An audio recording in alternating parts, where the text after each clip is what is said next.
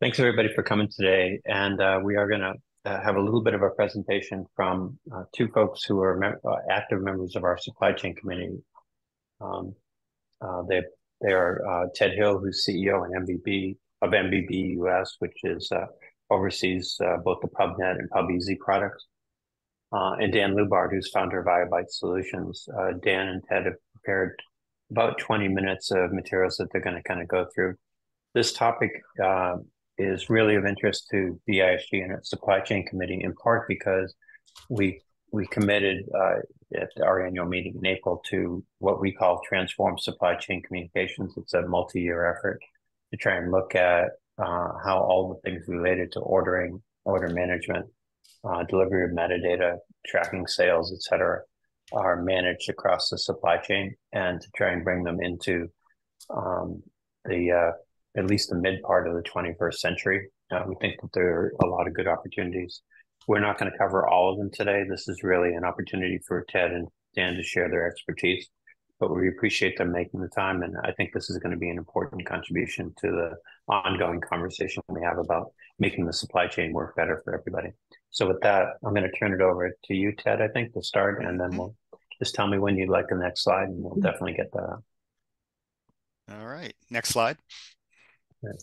There you go.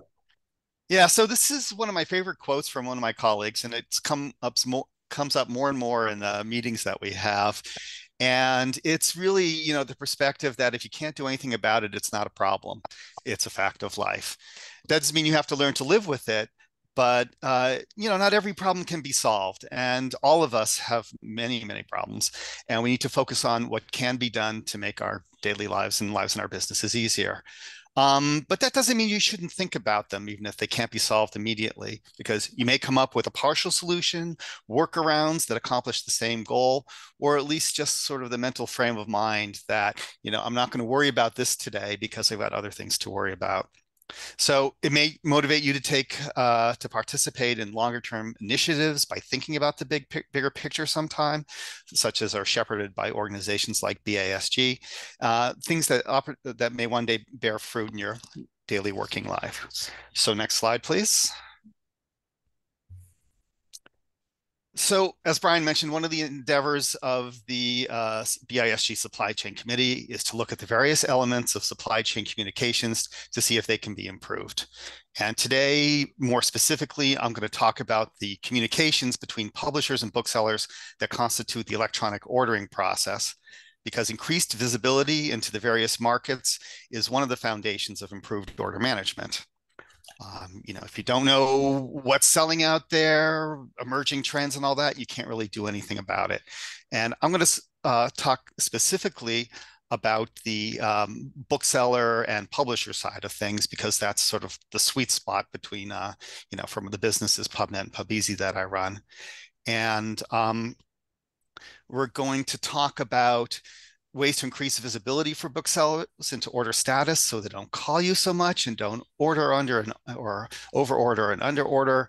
We're going to talk about increased visibility for booksellers into stock availability and some of the issues around making improvements there.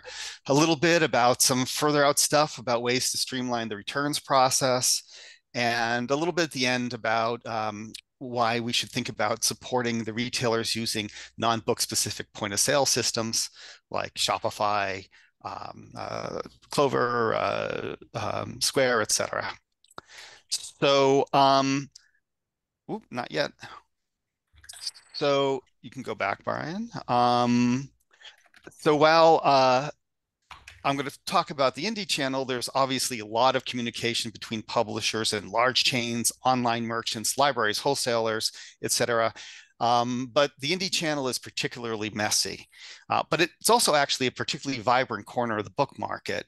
It's rich in emerging trends regarding a highly influential class of readers, and you find out stuff about emerging genres, regional variances, et cetera, et cetera, et cetera. It really is the finger in the pulse of what our core readers are interested in, and that makes it a potential gold mine if we can find better ways to monitor and analyze what's going on.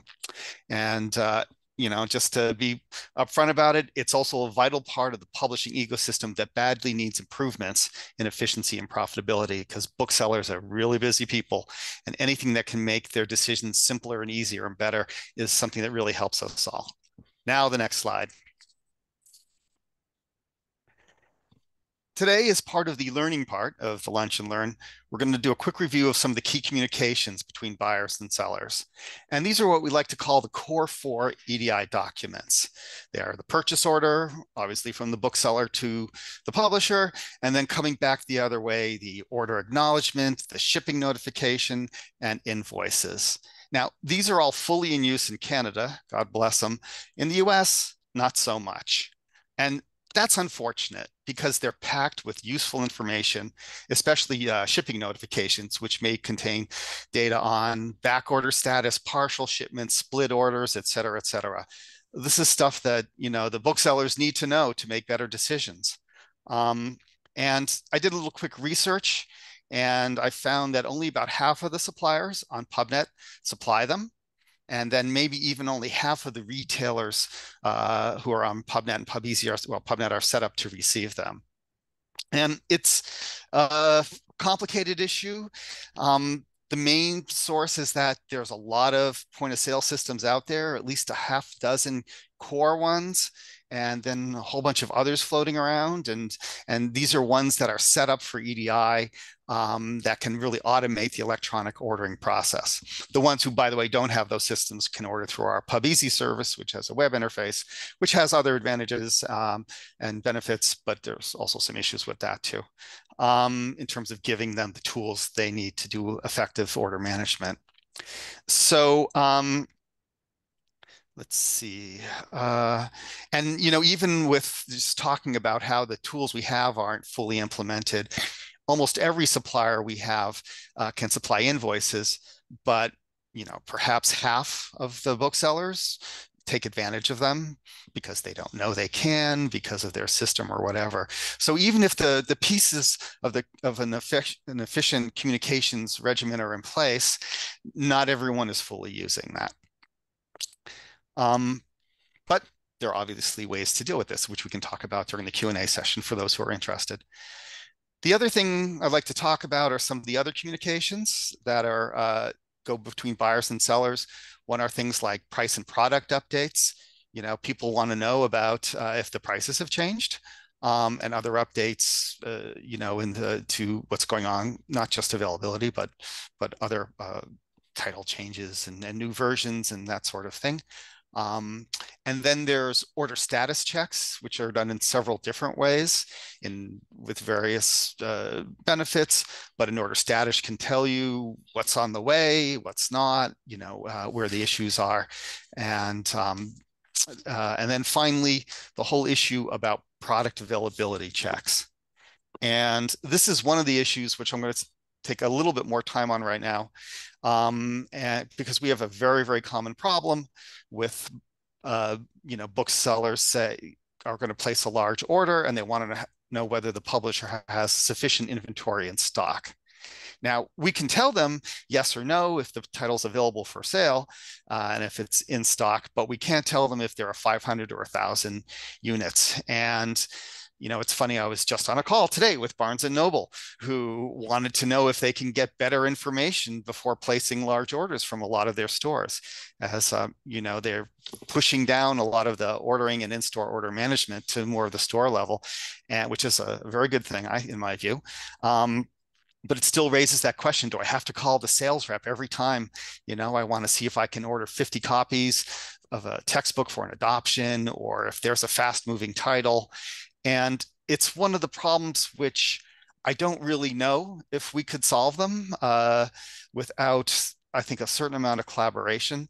And the main issue is that for titles that are fast moving, when inventory is getting scarce, there are certain players in the market, could be wholesalers, could be online retailers, could be large chains, who have the capability to go out and grab up a lot of inventory, because they don't want to make sure, they know they're probably going to go through it over time.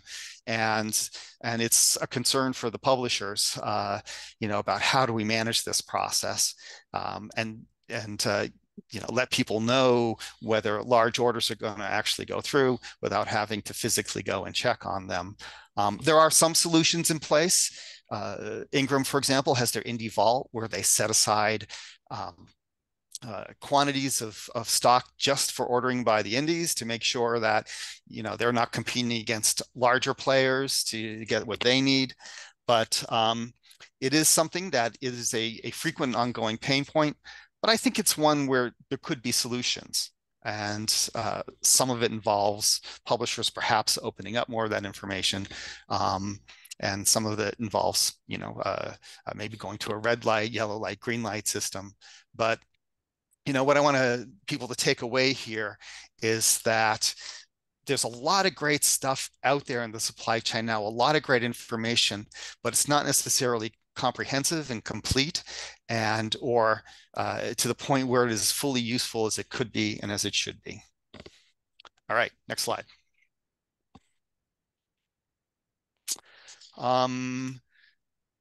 Two others opportunities I'd like to talk about briefly. One are two distinct opportunities to improve the supply chain for better order management. And these are using EDI documents for returns and also for better communications with the generic point of sale systems, as I mentioned up front.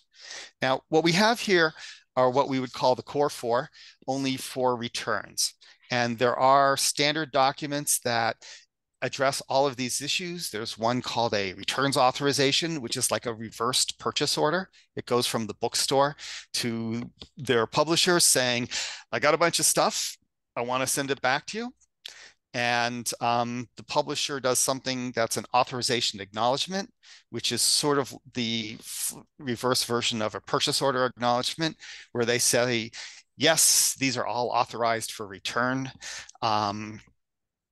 Or some of them are not. And that the bookseller wants to know too before they pack them all up and ship them out. And then the bookseller could theoretically also send a shipping notification with that.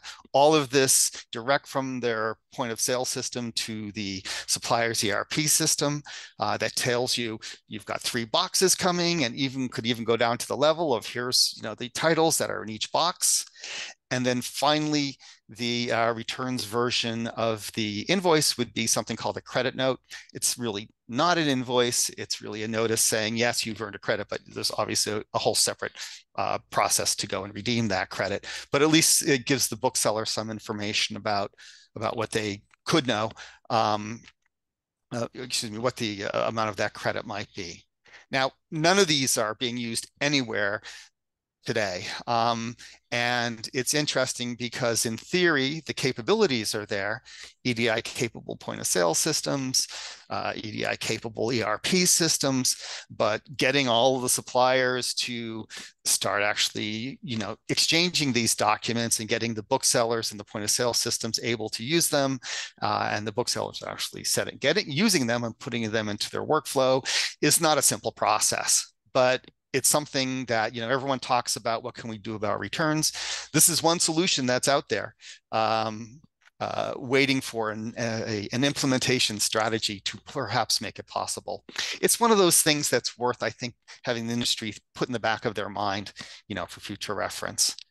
And then finally, I'd like to make a quick note about the non-book specific POS systems.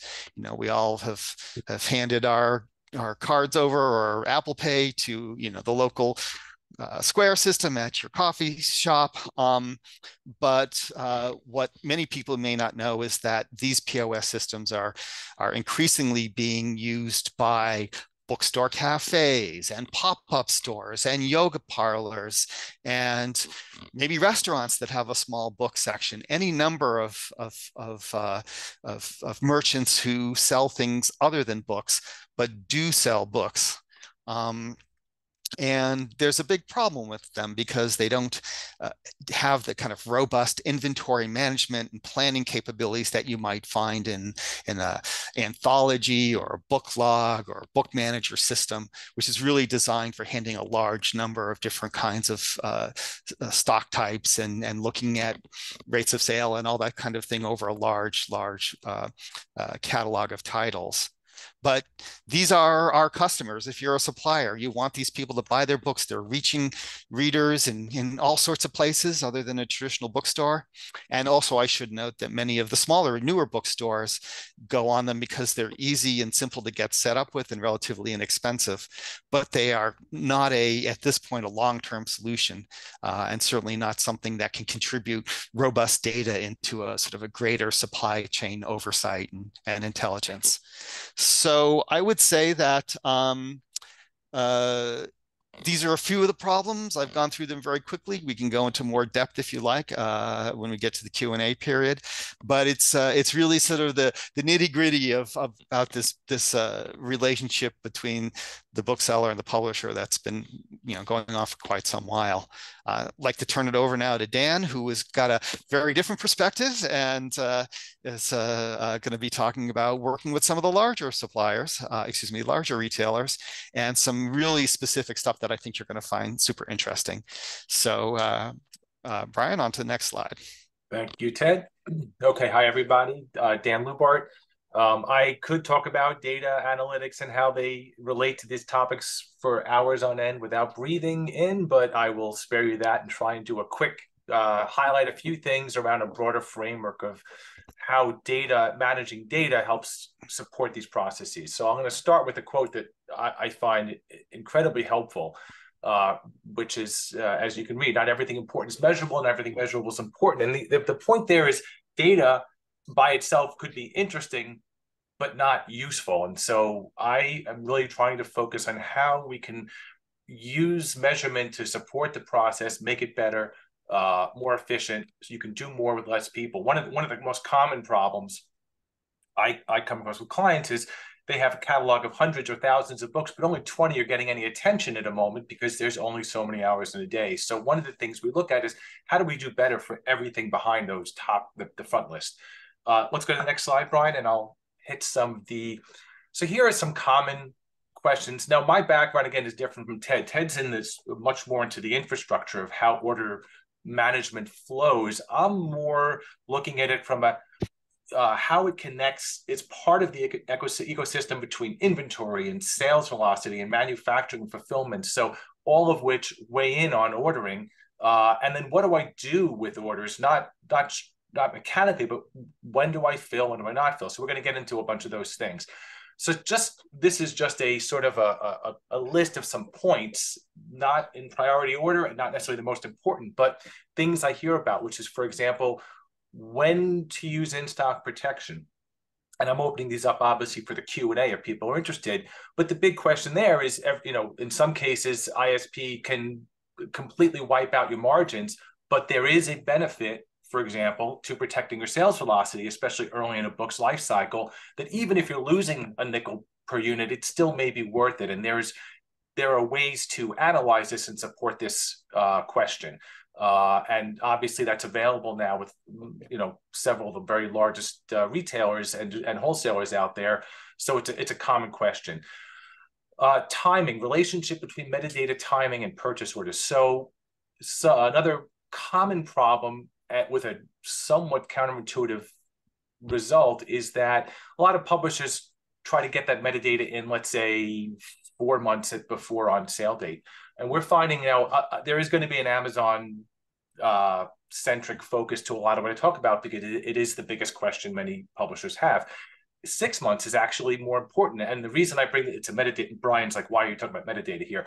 Because Amazon's forecasting is impaired when you are later than that 6 months. They actually, and this is the counterintuitive part, we have found they can overorder, which then generates returns. So it's not order processing, but this is a factor that should weigh into your decisions that will ultimately come to surface when the initial orders start coming in, and then unfortunately 3 months later when those initial returns start coming in. So we can talk more about that. Another big one is whether it's Amazon or anybody else, and Ted alluded to this, you may not be able to fill every order, or even if you have the inventory, you may not want to fill every order. So why would you not? Well, obviously, if you fill an order that you believe is too big, that implies potentially returns. If you underfill it, of course, then you look at the out of stock problem. The point I want to make here is to the best of a publisher's ability, don't depend on retailers to do your forecasting. You should wrestle that data into a way that you can have your own opinions on, because you know more about your book than the retailers do. You know your publicity events that are coming up, and you know other things. And you need to be able to say, I think this order is too big, and I'm going to underfill it. It can get more complicated when you get multiple units, multiple locations, and we can get into this. There are some reasons why. Do you want to balance the locations or just fill some over others? But blindly filling orders, even if you have inventory, isn't always going to be your optimal outcome. And then the last thing is, tight shipping windows, and this creates. Well, I mean, let's talk. Amazon often has a 3 business day shipping window, and sometimes that's just not going to be able to happen. There's actually an interesting concern with that, which is if you are late, I believe there's a certain percentage. I don't know if it's the same for everybody. You'll start getting hit with chargebacks. So you may want to make a decision to cancel an order, and then just likely it'll come back again next week and fill it then if you're not able to get it out on time. So this is another area of concern that some of my clients are aware of, some are not, and then they get hit with the chargeback. So I just want to raise it again to see if people have questions or concerns about that. Let's go to the next slide, Brian, and then we can now talk about what I sort of say is the larger framework of using data to help run your business better. And this is what I focus on almost to exclusion of everything else, is everything about that. And there's a couple of key questions here. What data is important here, right? So if I want to better manage my order process, for example, and I want to, let's say, have my own forecasting to help inform decisions, what data helps that? The sales velocity, Amazon's inventory, or Ingram or someone else's inventory that we know they currently have, and what the orders are. My manufacturing turnaround time can inform that. I may want to overfill if I know it's going to be a long lead time. My ability to fill those orders quickly. There's a lot of data that ties in here. How to efficiently acquire, align, and use this data. So now the question becomes, okay, that data will be interesting. How do I get it in one place quickly enough in order to support my decision making? So what I mean by this is I could probably pull in the data to support that front list, the top 10, 20, 50 books. But how do I do it for my entire catalog? Because I'm getting orders on my backlist too. So there are techniques for doing that can really help, that I can talk more about, but I can't do it in this session, this moment right now. How to prompt identify problems, opportunities. Now, this is critical. This is the ability to say, there's going to be a problem 4 weeks from now, or I'm pretty sure it's going to happen. I can start to act on it now and not wait again for my trading partners to tell me we have a problem. You don't want to hear you're out of stock. You want to know you're going to be out of stock in 4 weeks, so you can at least have an opportunity to address that quicker. So timing and getting ahead of these problems and creating reports or filters that say, here is something that is we need to be focusing on now, not next month. And then the last thing is simply, this is a broader topic, which is the concept of measuring and testing. This is pretty standard in a lot of industries. It had been much less so in publishing when I started working in the industry over a decade ago. It's gotten much better, but there are still, like anywhere, companies that are better at it and companies that are not as good at it. The ability to develop a plan to test, measure, and repeat is critical, because then you can say, okay, I am doing these things to improve, but if I can't measure and quantify the improvement, I'm really just guessing.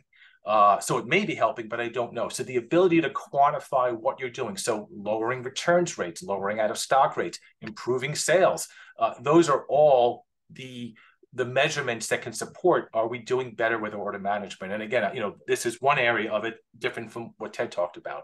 And so tying into actually something, my quote and something Ted had said before, data needs to be useful. It needs to be meaningful, measurable, and actionable, right? So if I can't do anything about it, then it's just interesting. But if I can, it can change my business. So that's, I think, largely, the quick walkthrough of what I wanted to cover. And while I can, go quite a bit, there are probably one or two more points I want to bring up that I think is important, which is, I'm sorry, 1 second. I just have to refer back to a note here. Deep breath here for a second. There are, I'm gonna try to, it's a little bit detailed and nuanced, but with Amazon in particular, there are some hidden problems. And by that, I mean, they are not as good as one would hope at assigning products to vendors, for example. And there are situations, we talked about alerts, when do I need to know something is going on, where all of a sudden you're not going to be getting orders on products that you own because they're sending those orders to another vendor. It might not even be a publisher. I have publishers who are getting orders for video cards, for example. So as an example of a key opportunity is, how do I detect when that happens so that I don't realize 3 months later, wow, I haven't gotten any orders for this book. It's been out of stock for a couple of weeks.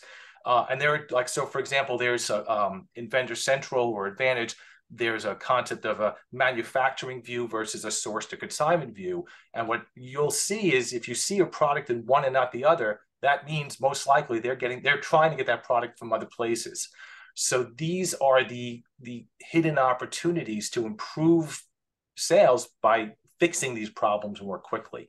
And anybody who's seen that happen, we could get into it more in Q&A or afterwards. There are ways to see it faster and fix it faster and save yourself from the call from the author or the agent, what happened to my book? Because again, when you're managing hundreds or thousands of books, those can happen. So I think that's my prompting, and I think we can move on to the next phase now. Thanks. I know we have several questions that Ken has been posing, and a couple of other folks have jumped in along the way. And we encourage everybody to either add a question or potentially just unmute yourself and jump into the conversation. I'm going to leave this slide up for just a minute, Ken, so that folks who might want to reach out to Ted or Dan can write down the email addresses, and we will provide this presentation in follow-up after the webinar. Great, thank you.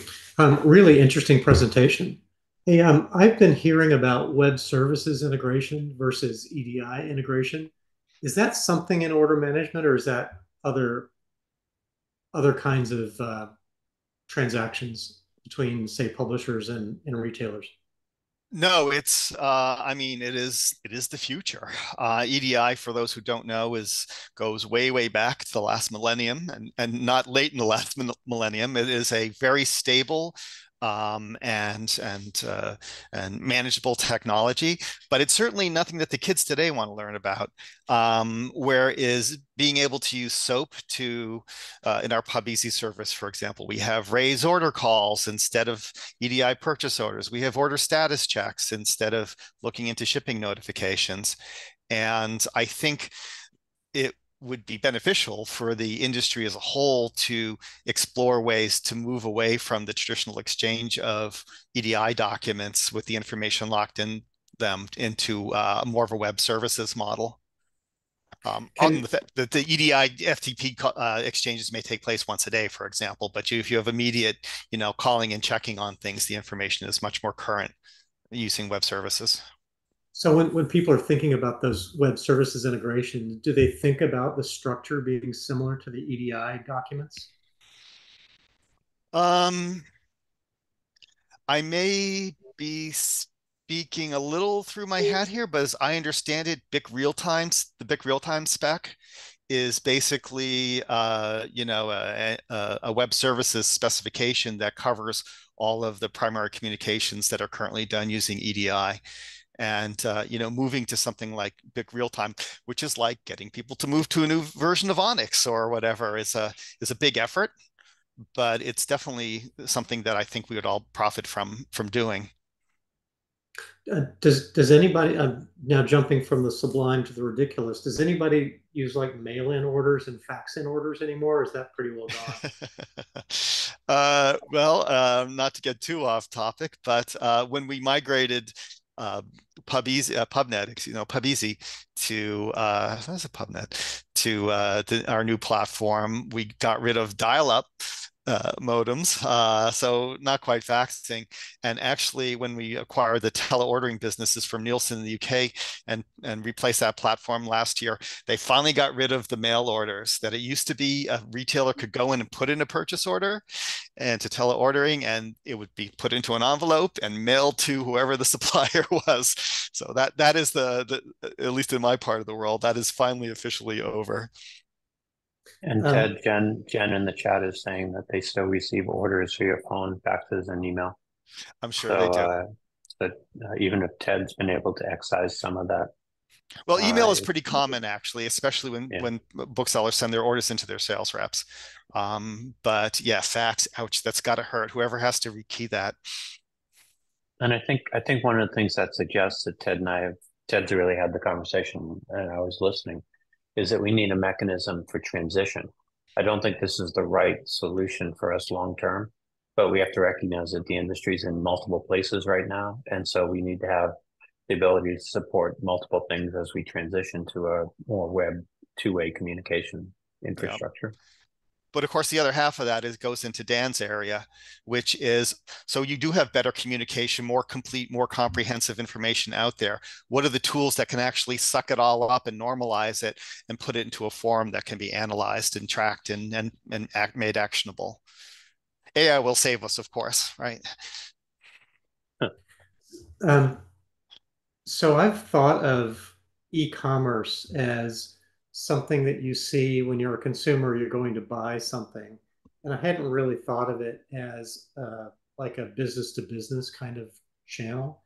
Well, electronic ordering is the old school term. Okay. And okay, so electronic ordering is the business to business version of e-commerce? Exactly right. Okay. And you mentioned the Fabulous Four or the Core Four. Core Four, yes, but they are the Fabulous Four, yes. I didn't see electronic payment in there. Is that because that's viewed as a financial transaction, not a order management transaction? There are reasons why some people don't want to get into that business because there's a lot of risk involved with managing transactions and a lot of compliance issues, with handling credit cards and so forth. There is obviously Batch, which has a very successful business in the UK where they've taken this on, if this is what you're talking about. But there's no one who's other than Batch who's been trying to step into that role in the US. Okay. Hey, Justin has a question about, you mentioned the web service API. What was that again? Oh, so it was we have different, something. we have price and availability, personal pricing checks, order status checks, price and availability checks, and raise order calls that are all done through SOAP. Yeah, I think SOAP was the thing that we're looking for. Or was it BIC Realtime, which was the list of the BIC Realtime, as I understand it, is I think an XML based scheme that can handle SOAP calls. But here it's part of, BIC Realtime is an early version of Editex, which has continued to be developed since Realtime was implemented about a decade ago. But it's not widely implemented, though, as I understand it. That's correct. We would certainly want to see a more widespread implementation in the U.S. market than has been the case. They're taking steps now to try and solidify that. There's a big project last year on order management that BIC sponsored, but still, it's even though it's been around for a decade, Ted, your observation that Onyx 3 is a metaphor. That it's 15 years old and just now getting fully implemented in the U.S. Andrew notes that SOAP has been replaced by REST in most modern apps. Yes. We're getting into the guts of the technology here, I guess. We do have communications via REST APIs, but I'm not going to say any more than that without having my tech guy on the call. I invited you to come, by the way, but I think this one might be one for Dan. Nancy asks,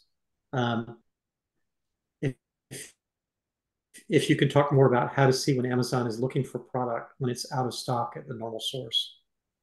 So yes, so Amazon will order from other, like Ingram, for example, if they feel they can't get it from the publisher. Sometimes they'll do it when they can get it from the publisher, which is always kind of unusual and interesting. And so again, there are ways in the reporting to see.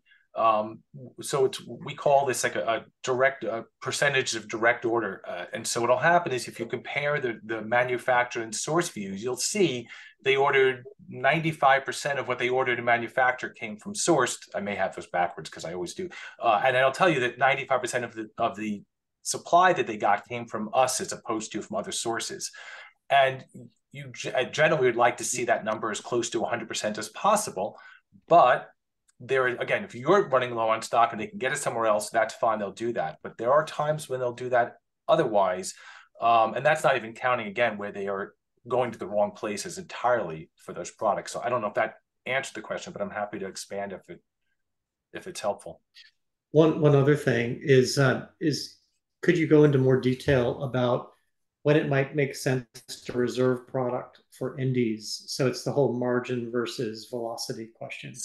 Yeah, I can't generalize because I think every publisher and every title may have different factors involved. But that is essentially the most important thing is to, again, recognize, okay, we have to partial fill or kill some orders because we can't fill everybody to what they want. And then the decision could be, as Ted suggested, to recognize when someone may be ordering more than they need. So if I know what, let's say, Amazon's sales velocity has been, and accounting for things like seasonality and other elements, I can predict what they're going to sell over the next 2 or 3 weeks, or let's say until I get more supply, I might choose to partial fill them in order to spread it around among the indies. But it really comes down to a decision is, what's more problematic? Is running out of stock at Amazon is a problem, and do I have to actually sacrifice other partners in order to make sure that doesn't happen? From my perspective, having the data to recognize that and the likelihood that'll happen and when that'll happen is what we see as important. The rest of the decision is much more strategic and really comes down to that. But I will say that losing sales velocity at Amazon has downstream effects. So even when you get the supply back in, you've lost sales rank, you've lost page views. It takes time to catch up. So there's a tail effect to that doesn't go away the moment the inventory is back in stock. And that should be part of your math on this. Is it may be we just don't want them to run out of stock. So let's make sure we give them enough. And then whatever we have left over, we'll spread around the room. So is there a way to manage it? So presumably they're ordering what they think they need, but presumably also a publisher might want to watch what they're ordering to make sure that they never actually fall out of stock, but you're still maintaining enough to give to other people. Right. I mean, there are also opportunities with SDQs, and some publishers have the Born to Run program to push orders into them in case you think they're running low. But yeah, there are. I mean, it's not mathematically challenging. It's organizing the data just to see, okay, here's what I think they're going to need for the next 3 weeks. I know they're going to order more next week anyway. So I may say, all right, I think they're ordering 4 or 5 weeks of inventory. I want to spread that around. I want to underfill them in this case. Again, it's a very sort of strategic decision. But yeah, I believe that in general, running out of stock at Amazon is not a desirable situation because, as I said, of those downstream effects there. Was there more to that, Ken? I apologize if I am missing. Well, no, I think it's an real interesting topic. Do they charge back if you short ship them? I don't believe so. I wouldn't know in every case. The bigger danger is shipping late, more too commonly. Then there are penalties for that, and that gets to my point of being able to say, all right, we're going to kill these orders because they're almost certainly going to come back again next week. But then it's the question of, well, which ones can I kill and not run out of stock on? So as I said, it's almost like a juggling challenge where I have to balance my inventory, Amazon's inventory, their ordering behavior, my ability to influence that ordering behavior via SDQ or et cetera, to try to, I mean, they want to be just in time. It's just, and with backlist, they're pretty good at forecasting that, at least for the next few weeks. They're not as good when you go out further, but the publisher always knows more, or certainly should. It makes me really glad that I'm not responsible for order management and inventory management. And I'm wondering if there's anyone on the call who might have a perspective, you know, who's actually sitting in the hot seat. Nope. I do it. That was the opportunity for everybody to contribute. Yeah. Yeah, here at Sourcebooks, we look at Amazon orders, the day that they come in, and we compare it to what we have on hand and everything that Dan was talking about in regards to what are they likely to need in the near future. We then pair back the orders based on the amount of maximum inventory we can give them.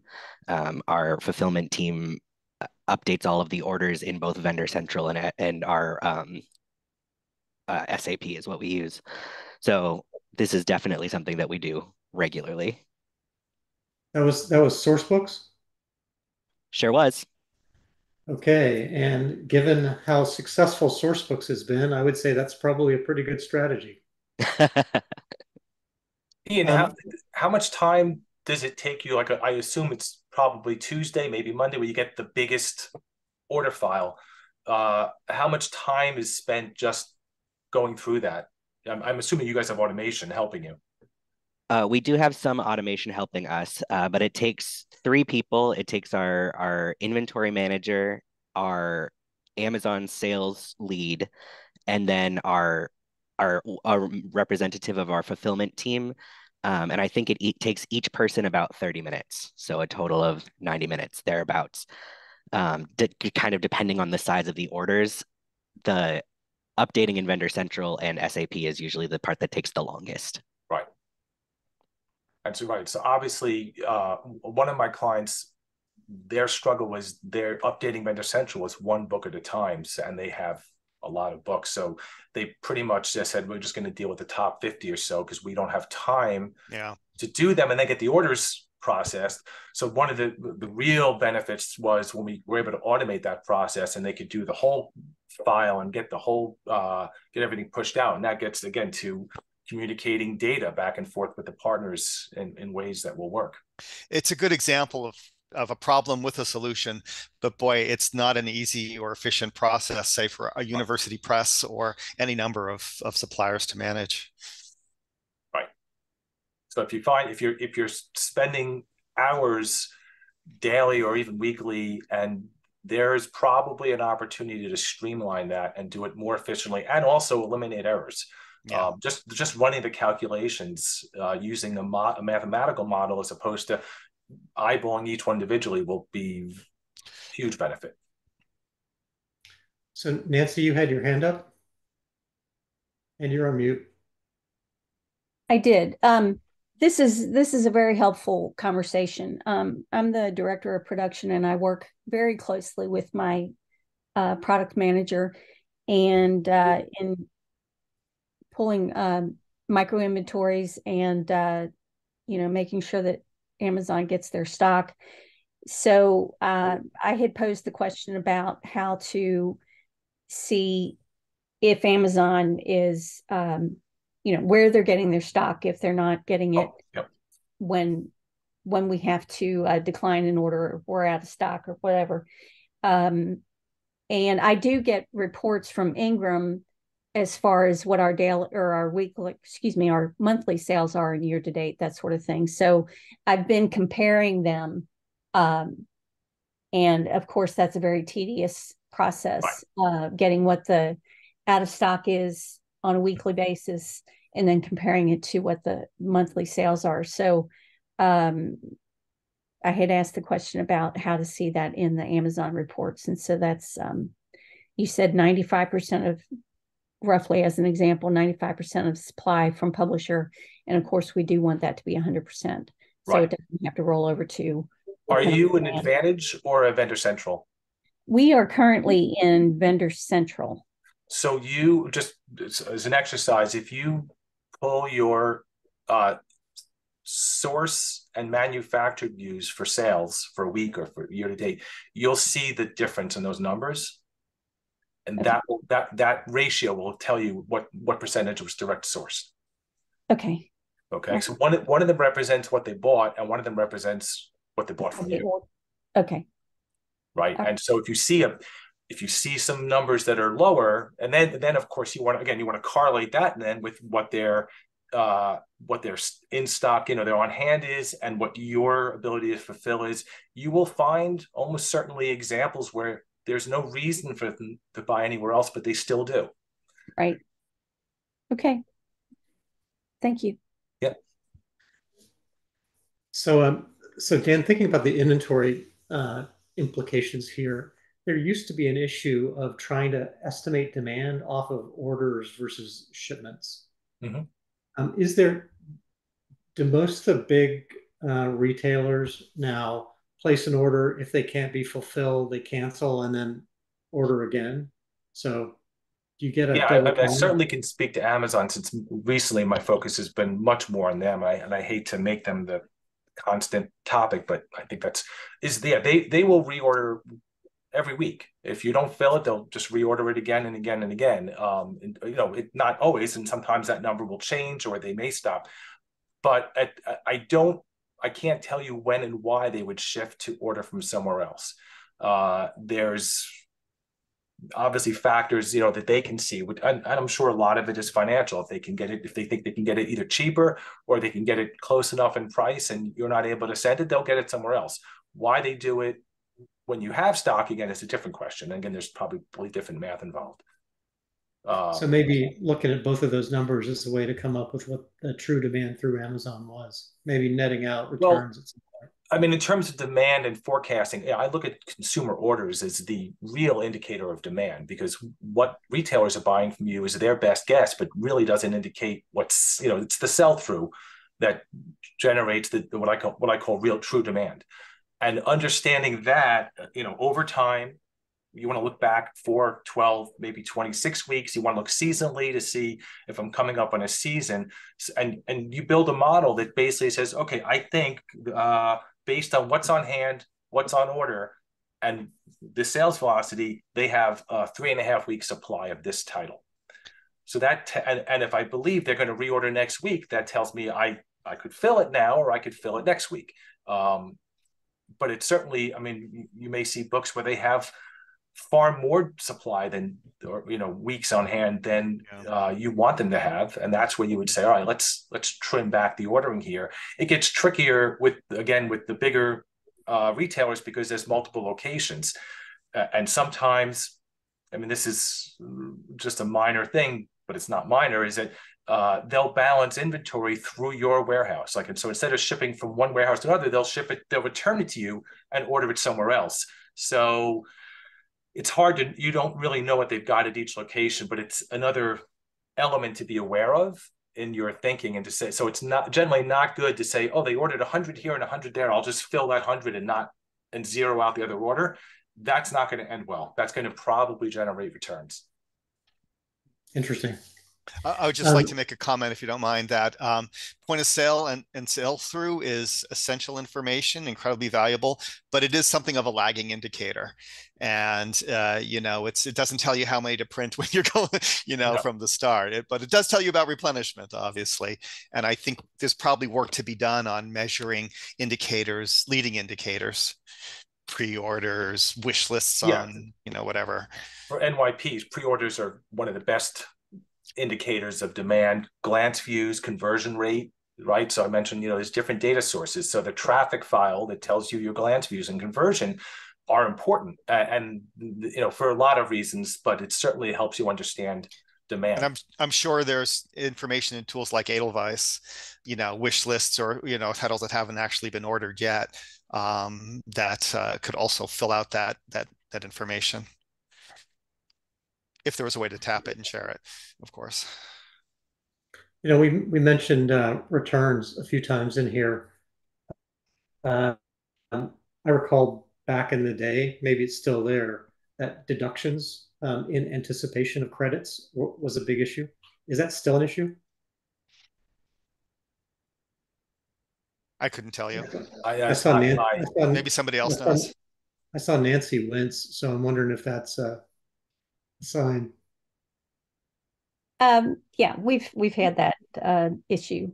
I'm not the person that deals quite as closely with the financial end, so I probably can't speak to that. But yeah. So are there other questions? I kind of ran through all my favorite ones and all the ones that occurred to me.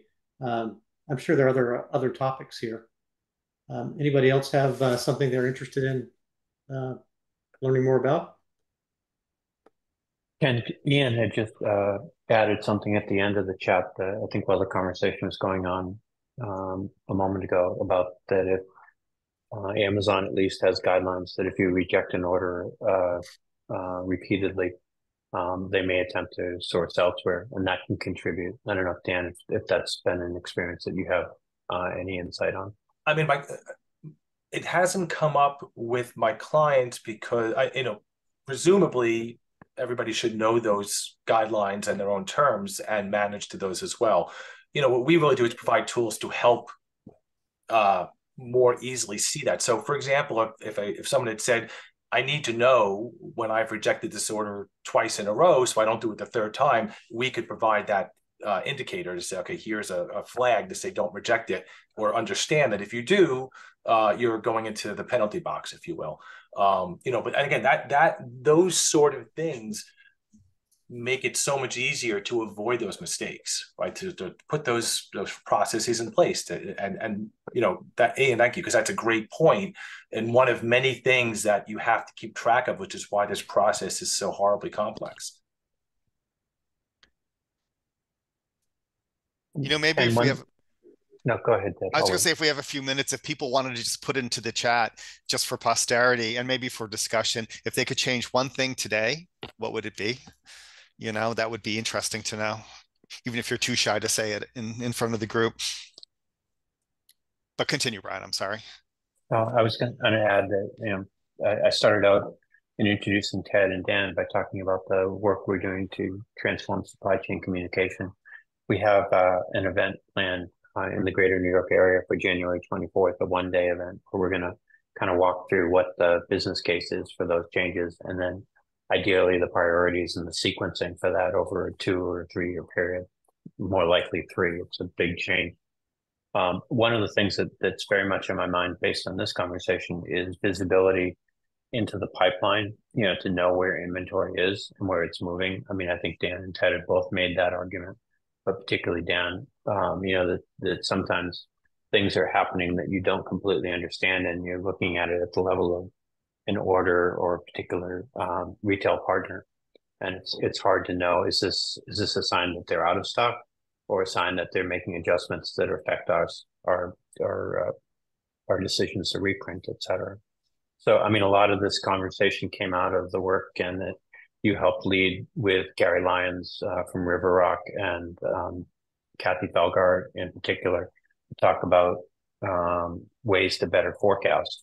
And ultimately, forecasting then puts you into order management, inventory management, and demand planning. So it's a lot of moving parts, but I think we can do a better job as an industry. Yeah. No one had asked, but I do think that, again, the print on demand option is going to become more interesting as the time goes on. Hopefully it'll become a little bit less expensive and it starts to really create so again, now we're getting into manufacturing discussion, but POD really ties into order management, which is, how do I want to fill from inventory? Do I want to still fill POD? And the one thing I would say is everybody has to have a financial model to understand what the impact of a POD fill is, to help them decide when it's useful. I was going to say, music to Ted Hill's ears that Jen wants to see retailers more effectively to Pubnet. Yeah. I think for us, we embrace Pubnet, and MVB is an important member of BISG, but I think it's absolutely the case we want to move people away from offline to online ordering. And actually, we are working on a solution in that area to enable web access to Pubnet too. So, but that's not for this year. Right. Very nice. All right. Well, we're not getting it done in the next 20 days. No. Yeah, poor Ted. Get it all done this year. Yeah. We're reaching the end of our time here. Any last questions before we wrap up? Well, actually, Jim from Anthologist just put in something in the chat, which is absolutely right, that many of the retailers are not fully utilizing the tools they have in front of them. Right. And that there could be certainly a lot of training and awareness on that area that could improve that too. I remember back years ago when I had something to do with order management, thinking about offering a discount for use of online tools to encourage people to move to online versus manual. Not that I would talk about discount or pricing or anything of the sort in this forum, but something we looked at years ago. Yeah, Brian, I hope that was okay. It's fine. Thank you for moderating, and Ted and Dan, thank you both for the prep that you did to get everybody kind of better informed about this, as well as answering the questions that are on people's minds. Really, really great job. Thank you, guys. Yeah, thank you. I'm happy to address any follow-up questions anybody has. Got my email address. Please reach out. Yep, and thanks everyone for coming. Thanks so much.